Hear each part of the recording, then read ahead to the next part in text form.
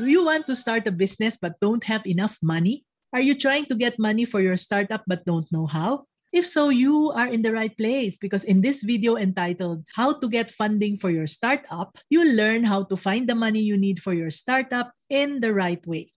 Meet Emily, a determined and passionate 30-year-old single parent from Ilocos. She tirelessly works as a bank teller to provide for her daughter with special needs. And Emily had always dreamed of starting her own business. She wanted to augment her source of income for her daughter's future. And with her skills, experience, and determination, Emily believed she could succeed in her business. And one day, Emily had an idea for a startup that she thought could change how people manage their money. Her plan was to make a user-friendly platform that works like a spreadsheet, one that's easier to use and to understand. So she wanted to make it simple for anyone to handle their finances effortlessly. So after months of preparation, Emily was finally ready to turn her dream into reality. Her biggest problem, however, was funding. Being a single parent, Emily had limited resources. He had used most of her savings to pay for her daughter's education, so it seemed impossible for her to raise enough money to start her business right away.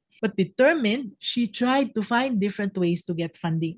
Emily had a hard time finding one method that suited her needs. She was hesitant to borrow money. She was worried that it might affect her finances even more. Also, Emily was worried that she might have to give away a big part of her business if she got an investor. The stress and pressure of trying to secure funding for her startup began to take a toll on Emily's well-being. She felt anxious, overwhelmed, and uncertain about her future. But she didn't give up on her dream. She asked her friends and colleagues for advice, and this eventually led her to contact me.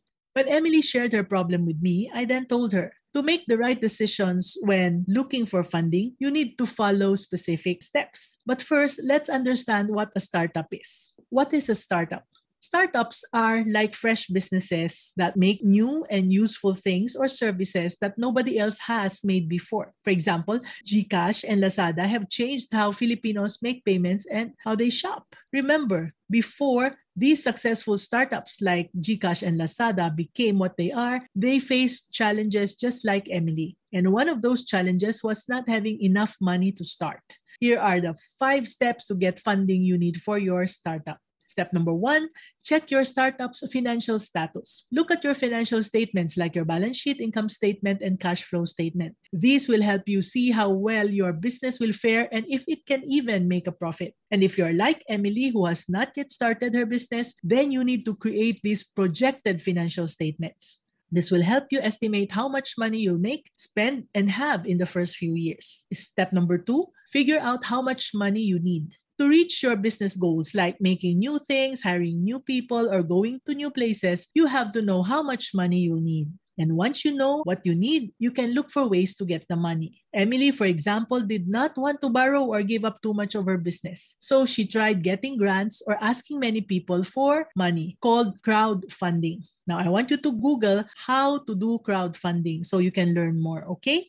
Next, we have step number 3, which is to tailor your business plan. A good business plan is important to get investors or lenders interested in your business. When you make your plan, think about how to get money for your business so you can convince them to invest in you.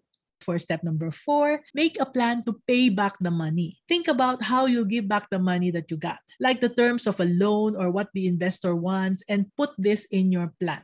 And lastly, step number 5, get advice from a money expert. So for people like Emily, it's good to talk to someone who knows a lot about money. They can help you understand how money works in your business and give you advice on how to get money. They can assist you in selecting the best money option for yourself so you can make wise decisions. Now, let's go back to Emily. After learning all these, she used what she learned right away. She got what she needed for her startup without worrying about losing it to investors in the long run. And with the money, Emily started her business. Over time, her hard work paid off and her business grew and made more money. And with the money she made, she hired more people so she could still work as a bank teller. Now, Emily's success wasn't just about money. She made a flexible work environment that let her take care of her daughter and work. She inspired other single parents, showing them that they can have a successful business too.